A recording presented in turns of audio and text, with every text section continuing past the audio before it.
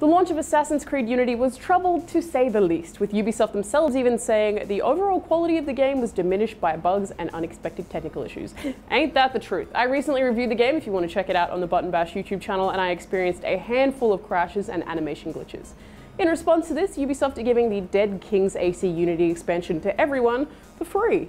The game does also have a season pass though, so to avoid ripping off season pass holders by giving away one of the expansions it includes for free, they're actually getting an entire game for free too.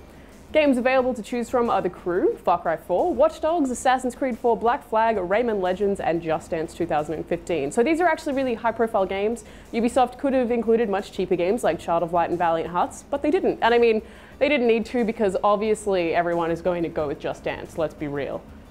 Ubisoft are still working on setting up a system for giving players the free game and will have updates on their website. The Dead King's DLC has been fully removed from sale and apparently will be coming soon.